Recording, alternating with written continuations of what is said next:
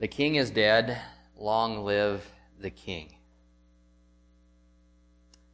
King is dead, long live the king.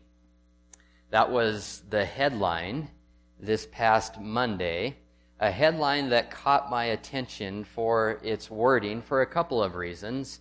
First off, if you had been paying attention to the news and you have any understanding of the golf world, there is one in Arnold Palmer who was called the king of golf, who passed away on Sunday, September 25, 87 years old.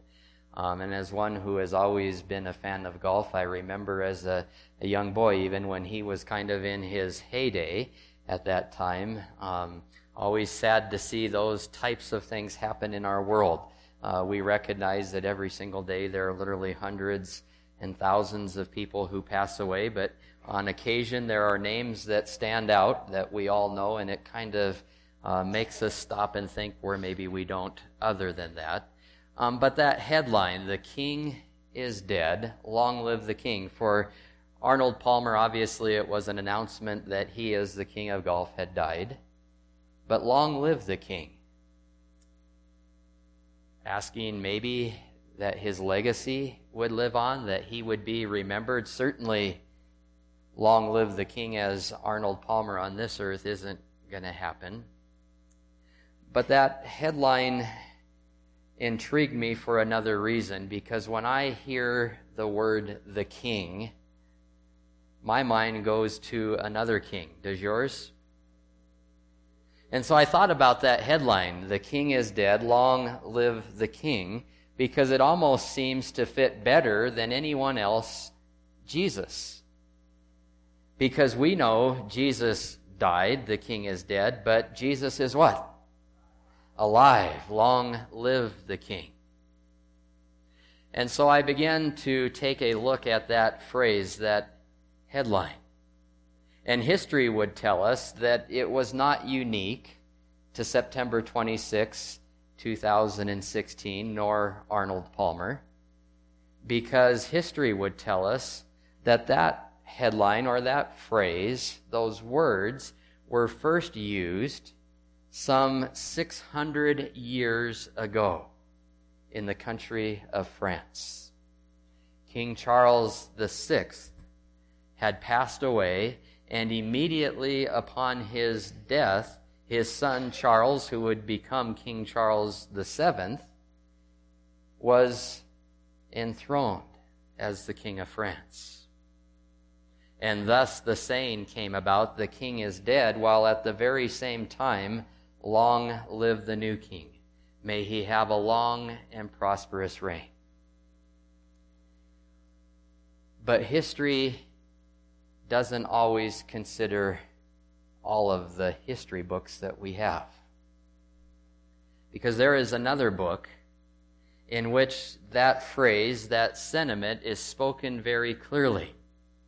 It's one that I hope all of you brought with you today. And if you did, I would invite you to turn with me to Psalm 72. If you didn't, there is a Bible in front of you, and you can use that as well. And we're going to go to, again, Psalm chapter 72. And we are going to spend our time in this chapter today, so you'll want to mark it there, and we will be coming back to it. If you are using your Pew Bible, that's page 574. Psalm chapter 72. Now, as we begin, many Bibles, as you get to the heading of a new chapter, will have a little subtitle over the chapter telling us a little something about the chapter. What does your Bible say of Psalm chapter 72? A psalm of Solomon. So that would give us a hint that who wrote this? Oh, we would think it was Solomon because it says of Solomon. But some of your Bibles, if they have been paying attention when they were putting their headings on, will probably say for Solomon. And that is the correct wording that should be on there. And how do we know that? Well, look with me to Psalm chapter 72 and go to the very last verse of that chapter, Psalm 72 and verse 20. Psalm 72:20 says this, speaking of what we have just read in Psalm 72, concludes the prayer of who? Of David, the son of Jesse. So what we find here is that David was writing this psalm for his son Solomon. And it just so happens, as we read there, this concludes, Bible scholars will tell us that this is likely the very last words that David wrote, literally on his deathbed. The king soon would be what? Dead. And his message would be, long live who? The king. And as we read the heading, we just assume that it's going to be Solomon. Were you paying attention to the scripture reading today? I hope so. As I've said before, we don't have the scripture reading so we can insert 2 minutes into the service so we can get all the way to the end time. It's there for a purpose, even though Jeremy didn't even know that. But if you were listening, if you were reading along, you understood there that it says David was actually a prophet. He would die. He was in his tomb as Peter was preaching this sermon at Pentecost. But even though he was in his tomb, David prophetically had looked forward to the coming of who? Jesus, the King of all kings. And as we look at Psalm chapter 72, it's almost as if David on his deathbed was, yes, looking ahead to his son Solomon, praying a prayer for his reign, that it would be indeed long and prosperous. Long live King Solomon. And yet, when we read it carefully, we get a sense that David understood something. That even the greatest reign and the greatest king on this earth could not fulfill what he was desirous of in his heart. And his heart and mind were taken beyond that of his son Solomon to a king who would indeed take David's throne and would be the king that would fulfill everything that Israel wanted and needed. I want to read you just a couple of quotations here. First, from Barnes's notes on the Old Testament. His commentary says that this was composed by David in view of the anticipated glories and the peaceful reign of his son and successor, speaking of Solomon, as an inspired production indicating what that reign would be, and looking onward to still a more glorious and peaceful reign of the Messiah as king. In the Adventist Bible Commentary, it breathes the spirit of David's last words. Glorious are the promises made to David and his house, promises that look forward to the eternal ages and find their complete fulfillment in Jesus Christ. In other words, as David is there on his deathbed, he is looking at the reign to come of his son, but he realizes that all of the promises that God has made for Israel, all of the hope that they have, could never be filled in the reign of his son. There was only one place that they could be filled, one king that could truly fulfill them, and that is who? Is Jesus. And so as we look at Psalm chapter 72 today, we do so understanding that David is praying for, ultimately, the reign of the King of Kings, Jesus Christ himself. And with that in mind, let's go to Psalm 72 here. And we want to look at verse 1 and then a few others that will go along with that to begin with. Psalm 72 and verse 1. It says, endow the king with your what? With your justice, O God, the royal son with your righteousness. Remembering again that this is a prayer of David. The New Living Translation, which, by the way, when you read through the book of Psalms, is a wonderful translation to read it out of. Just some beautiful wording that it uses. But in the New Living Translation here, it basically says that David is praying that this king to come would love justice in the same way as God loves justice. Isn't that neat?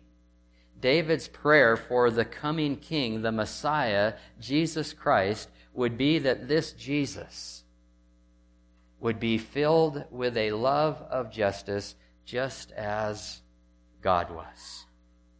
Look with me down at a couple other verses here that talk about this. Verse 4 of Psalm 72.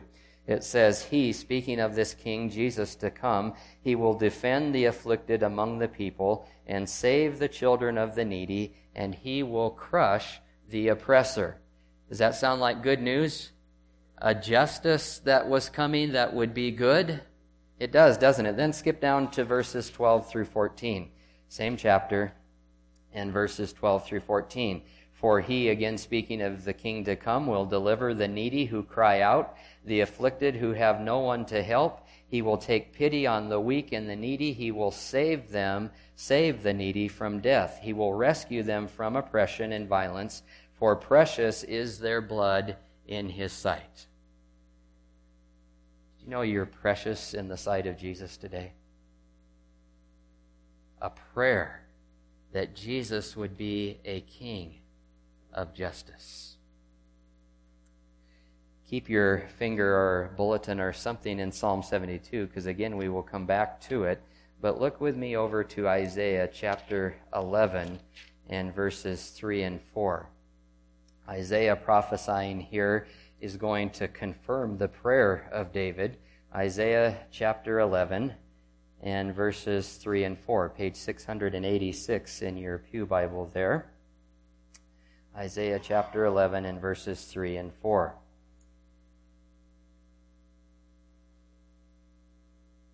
It says there, And he will delight in the fear of the Lord. He will not judge by what he sees with his eyes, or decide by what he hears with his ears.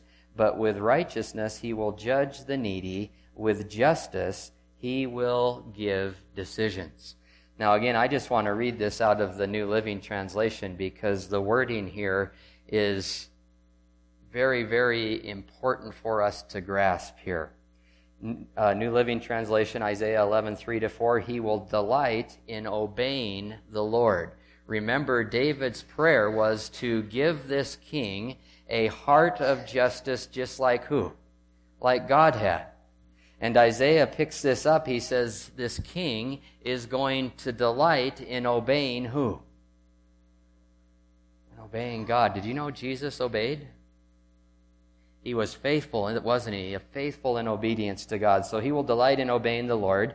And then listen to how this puts Isaiah's words. He will not judge by appearance, nor will he make a decision based on hearsay. Is that contrary to what we experience in our world sometimes? And how perhaps you mete out justice in your own life? How many of you have ever made a judgment based on a first look? Based on what someone else has told you about someone? It's easy to do, isn't it? David's prayer was that God would send a king who truly practiced real justice. Isaiah says this king will be one who doesn't just judge by the outward appearance. And David would know this, wouldn't he? But the Lord looketh where? On the heart. Not going to judge by what he hears about someone, but what he knows is in their hearts. He will give justice to the poor and make fair decisions for the exploited. Well, was that who Jesus, the King of Kings, really was? Have you ever questioned God and His justice before in your life? Have you ever really just stopped and thought, you know what, God, this just doesn't seem what? Fair. I'm sure one or two of us have probably done that along the way. Sometimes perhaps we even question the very existence of this King Jesus because of circumstances that are happening in our lives. Have you ever come to the place where difficulties and trials are such that you wonder if God is even really what? Even really there? Well, don't feel bad if you have. And if you say you haven't, perhaps when I read the next verses you might think differently. Turn in your Bibles with me now to Matthew chapter 11, and we're going to look at verses 2 down through around verse 5. Matthew chapter 11, and beginning in verse 2, page 965, Matthew chapter 11 and verse 2. Speaking of John the Baptist, you would have been at our Wednesday night prayer meeting over at Clara and Linda's. This is a verse or a set of verses we read towards the end of the study. And notice what John is experiencing here. When John heard in prison, verse 2, what Christ was doing, he sent his disciples to ask him, "Are you the one who was to come, or should we expect someone else?" What was John dealing with? He had doubt and question, didn't he? In his own life, in his own heart, this forerunner of Christ, the very one who was called by God to prepare the way for the Messiah, in prison here as he is looking and hearing about what Jesus is doing, he comes to this conclusion, wait a minute, is this really who God told me to come and proclaim? Are you really the Messiah? So the disciples go and ask that question of Jesus. Verse 4, Jesus' reply, Jesus said, "Go back and report to John what you hear and see. The blind receive sight, the lame walk, those who have leprosy are cured, the deaf hear, the dead are raised, and the good news is preached to the poor." I want to think about that last part. What is being preached? The good news. Now, Jesus' answer is important here because in his answer, he is giving John's disciples an answer that includes everything that the Old Testament said the Messiah would do when he was here. Go and tell John everything that you see and hear. But I want to highlight that last part. Jesus emphasizes the fact that he is preaching the what? The gospel. Is it important that there is a gospel message to go along with the healing of the blind, the helping out of the poor, and all of those other things that Jesus was doing? Is the gospel important on top of those things? Very much so. Let me illustrate it this way. A long time ago in an ancient village, there was a neighboring village that came and took over that village for no reason. It was totally unprovoked. And they took from that village all of the leading men and warriors and took them back to their village and put them in prison. And everybody thought that was very, very unfair because they had done nothing to deserve this. Well, left in the village that had been taken were 4 very wealthy men. And when they heard of the condition of those fellow townsmates that were in prison there, they decided to do something about it.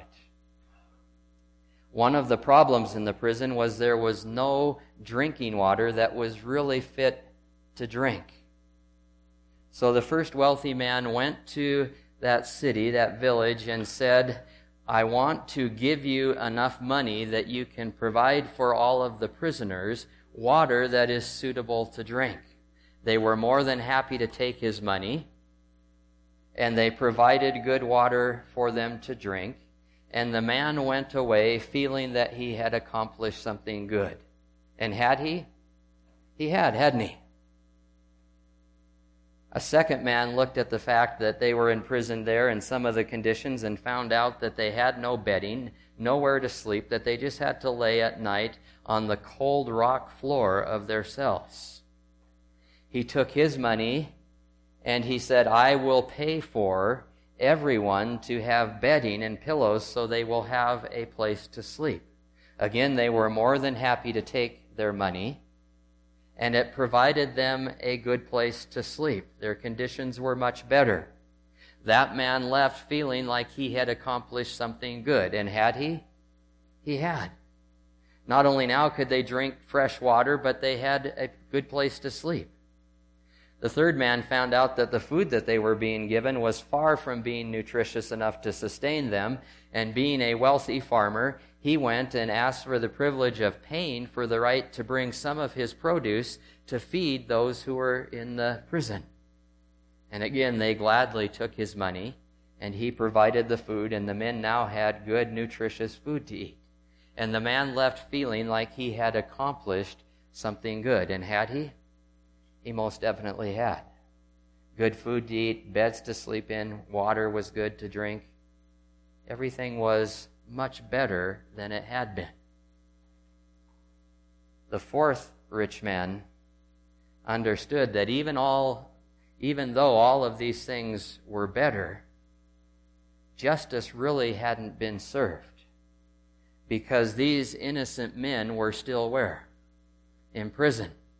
They may have been living better in prison, but they were still in prison. And so he took all of his money and figured out a way of buying a key that opened up the doors of the prison. And in the middle of one night, he found his way into the prison and unlocked the doors, and the prisoners were set free. Now, who had really given justice to those who were wrongly imprisoned? The other ones made it better for them in their situation, but only one gave them freedom. David's prayer for this coming king is that he would be a king of justice. And understand, Jesus could have come down here and healed all the sick people, made all the poor people have what they need, and just called it good at that, and he would have made life better on this earth, would he not have? But would it have really been justice? No, and that's what the good news of the gospel does for us, doesn't it? Because not only did Jesus make our lives better here, but he also freed us from the captivity and slavery that all of us are in to sin. And he was indeed a just king, was he not? And he did this in his what? Where do we really find the full justice of what Jesus did for us? We find it in one place, don't we? On Calvary, on a cross, where it could have been proclaimed that the king was what? Was dead. And yet today, we know differently, don't we? Because the king is still very much what? Alive. And as David prayed, that this would not just be some short-term kingdom, this would be a kingdom where justice would be found for how long? Forever. And today you and I still live in the justice of the King of Kings. One who indeed is an answer to David's prayer, because he loves justice, Jesus does, just as his Father in heaven. Back to Psalm chapter 72 and looking at verse 2. It says, he will judge your people in righteousness. Not only is he going to be a king that gives justice, but this king is going to have the right and authority to do what? It says here, to judge. And David's prayer is that he would be what kind of a judge? A righteous judge. In your Bibles, turn with me to John chapter 5, and we want to look at verses 22 to 27. John chapter 5 and verses 22 to 27.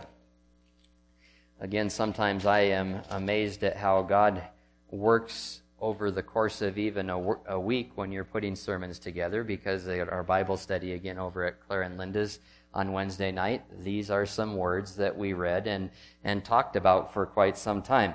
John chapter 5 and verses 22 to 27, page 1055 in your pew Bible there, or 54. John 5, beginning in verse 22, moreover, the Father judges how many? No one. But has entrusted all judgment to who? To the Son. This is the one David is praying for. That all may honor the Son just as they honor the Father. He who does not honor the Son does not honor the Father who sent him.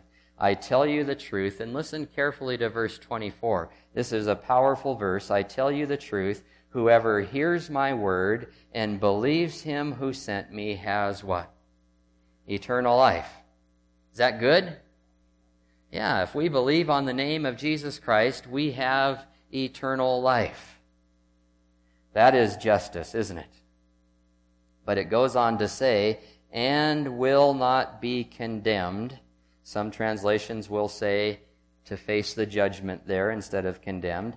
He has crossed over from death to life.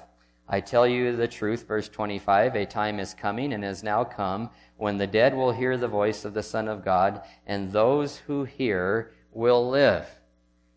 Just a little backwards run into our lesson study today. You remember Job 14, and 15?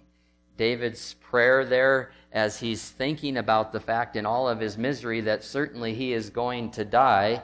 But he says, even though that might happen, one day God is going to call and I'm going to what? I'm going to answer. What was he saying? There's a time coming, even if this life is taken away from us, when God is going to call us forth from death. And if we are in Christ Jesus, whose voice will we hear? We'll hear Jesus' voice. And are you going to answer? I know if that's where I am, I'm going to answer, because I really don't want to be there. I want to be with him. And that's what it's saying here. Those who hear his voice will live. For as the Father has life in himself, verse 26, so he has granted the Son to have life in himself, and he has given him authority to do what? To judge. And why has he given him that authority? Because he is the Son of God. Because he is the Son of God. This is why God gave him the authority to be the righteous judge that David was praying for. Desire of Ages, and this is what we read the other night. A wonderful quotation here. And God hath given him authority to execute judgment also, because he is the Son of Man. Because he has tasted the very dregs of human affliction and temptation, and he understands the frailties and the sins of men. Because in our behalf he has victoriously withstood the temptations of Satan, and will deal justly and tenderly with the souls that his own blood has been poured out to save. Because of this the Son of Man is appointed to execute judgment. And that day Jesus declared, he that heareth my word and believeth him that sent me hath eternal life, and cometh not into judgment, but has passed out of death into life. Jesus is given that authority to be judged because he is the Son of God, because he came to this earth and experienced everything in this life that you will have to face. He is not one who is unfamiliar with the things that we have faced, including all of our trials and temptations and the sorrows and the sufferings that we go through. We have one who is able to sympathize with our weaknesses, and yet did it without what? Sin. And because he is the Son of God, he has been given authority to be your judge. I want to go back to just something very quick here in what the Bible teaches in John chapter 5. If we are in Christ Jesus, we don't have to face condemnation, or as the Revised Version said there in the Desire of Ages, we don't have to pass through the what? The judgment. Does that sound like good news to you? that you don't have to be in the judgment of God? You don't have to stand in condemnation? I heard a few people that were somewhat excited about that, but you should all be excited about that, because without Jesus, every one of you and me, or me and you, because I would probably stand first, are facing eternal death. The wages of sin is what? Eternal death. Not just a death you die on this earth with a hope of something better to come, but a death that has no hope of anything more than what you had in this life. That is what you have earned. The wages of your life have earned and deserve nothing more than eternal death.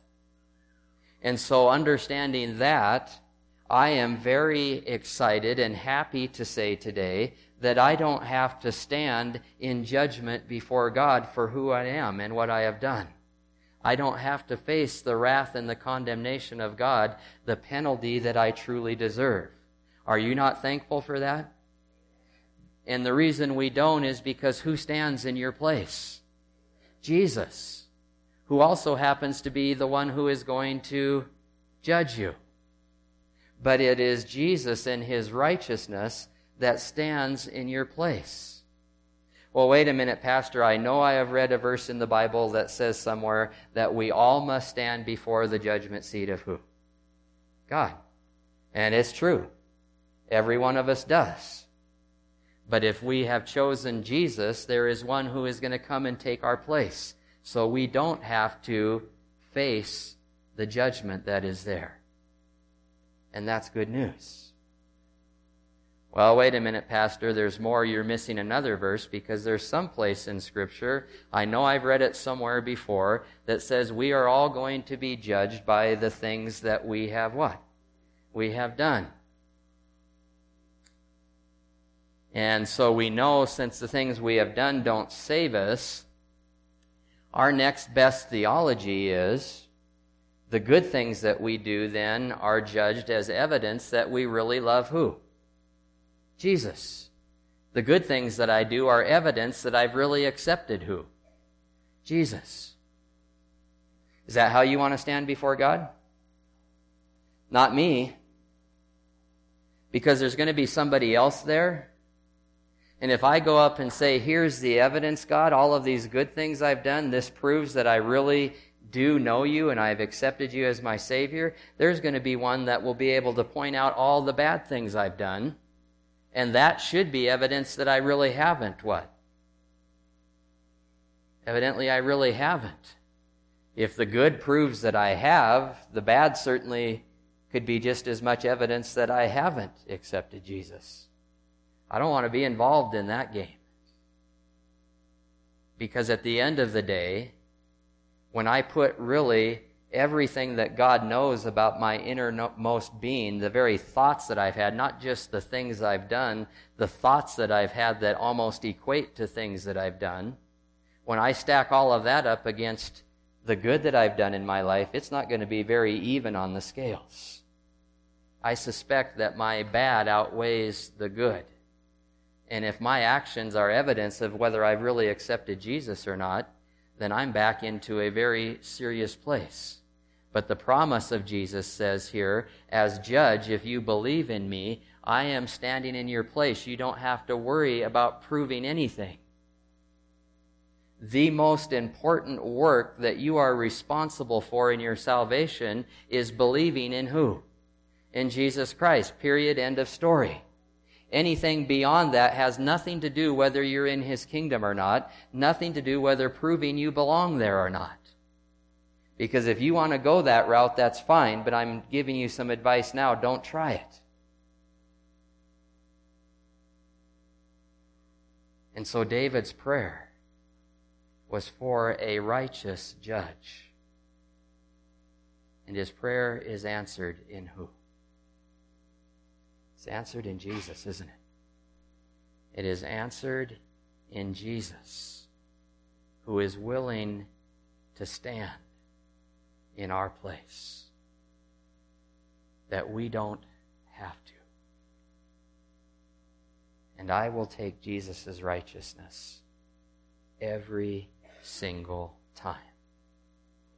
And don't let anyone deceive you with theology that says you somehow have to prove your decision. It's not what Jesus is about, and that's not how you're going to be judged.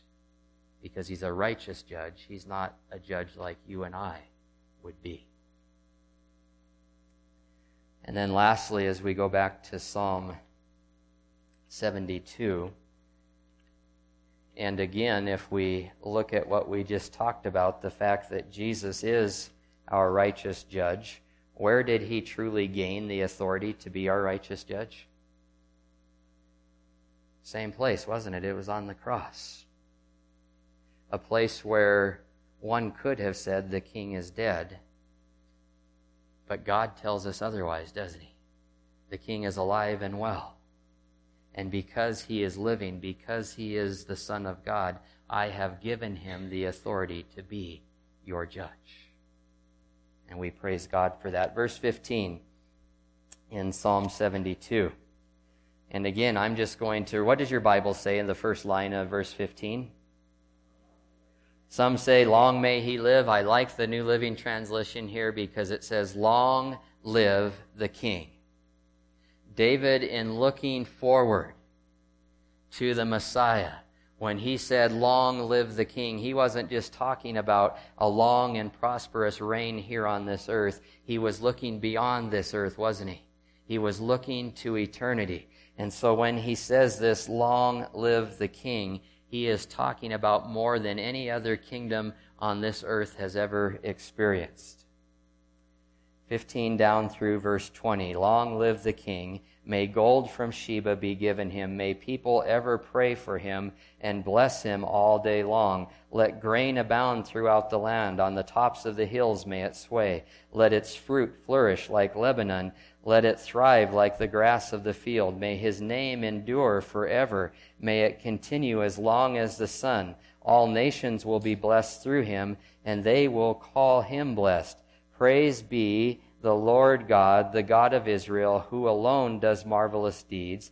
Praise be to his glorious name forever. May the whole earth be filled with his glory. And then I like the way David ends it here. Amen and what? Amen. Now, when things happen that are good after special music today, a few of you said amen. But if it's really super good, you should have done what? Amen and amen. And Mateo and Lucas might have got an amen, amen, and an amen this morning. That was awesome. But David here is telling us something. Amen and amen means he is very serious about what he's saying. Amen means so be it. His prayer for the king would be that the Messiah, the king to come in Jesus Christ, that his kingdom would be one that lasted for what? Forever, and it would flourish forever, and those who are a part of his kingdom would flourish for eternity. And David, as he looks forward to this, he gives it an amen and an amen because this is truly the desire of his heart and his prayer for the king to come in Jesus Christ. Back in 1924 in Russia, Vladimir Lenin died. Those that were put in charge of his body were told to embalm him, and he was to lay in state for several days, that whoever from the country of Russia, the nation of Russia, could come and pay their respects. But as those days, 2 or 3 days went by, they began to think about who this man was and what he represented in the kingdom of Russia. And the thought process is what he had established, they never wanted it to what? To end. And so they came up with an idea. I would say ingenious, but it just isn't that. But they figured out a way to preserve Lenin's body so that it would always be there. And indeed, today you can go to Russia and you can go to Lenin's tomb, and there within an englassed or enclosed glass case, you can see the former ruler of Russia. Now almost nearly 100 years later. And he has been there since, outside of a couple wars where they took his body away so it wouldn't be destroyed. And then for about a month a year, they go and dip him into a bunch of different acids and solutions and so forth to make his skin appear as if he is still alive. Some of you are kind of shaking your shoulders, creeped out a little bit. You may still be able to go and see his body, but he is no more alive than the pew that you're sitting on. And his kingdom is no more the kingdom that it was back then than many of the other kingdoms that have come and gone in our world. Is Russia the same Russia that it was in 1924? Not even a shadow of that. As much as they may have tried by preserving him, at least to sight, they could do nothing to make him nor his kingdom eternal. But in Jesus Christ, the King is dead, but long live the King, as David prayed, and long live the King's kingdom. One last verse that we want to look at here, Psalm 145 now. Psalm 145. And we want to look at verses 8 through 13. Psalm 145, page 621, 622. And we'll read verses 8 through 13. Psalm 145, beginning in verse 8, and I love the way this passage begins here. The Lord is gracious and compassionate, slow to anger, and rich in love. Is that your King today? It is, isn't it? And is that good news? Yeah. The Lord is good to all. He has compassion on all that He has made. All you have made will praise you, O Lord. Your saints will extol you. They will tell of the glory of your kingdom and speak of your might, so that all men may know of your mighty acts and the glorious splendor of your kingdom. And then notice verse 13, your kingdom is what kind of a kingdom? An everlasting kingdom, and your dominion endures through all generations. The Lord is faithful to all of His promises and loving toward all He has made. Jesus' kingdom is what kind of a kingdom? An everlasting kingdom. An eternal kingdom, one that will never, ever end. And we don't have to go look at some body that is semi-sort of decaying, but semi-sort of not of. After 90-some years, we have a Jesus who is truly what today? He is alive. And that was the message in Peter's sermon that we read in our scripture reading. That this Jesus you have crucified, He isn't dead anymore. This is the King that has been promised from the very beginning, the King that will never end, the kingdom that will never end. This is your King, Jesus Christ. And the people were pierced to the heart, and they said, what must we do? Repent and what? Be saved. Repent and be baptized and be saved. One last quotation here from Barnes's notes on the New Testament. He shall reign among His people on earth until the end of time, and be their King in heaven forever. His is the only kingdom that shall never end. He, the only King that shall never lay aside His diadem and robes, and shall never die. He, the only King that can defend us from all of our enemies, sustain us in death, and reward us in eternity. And then listen very carefully to this last part. How important then to have interest in whose kingdom?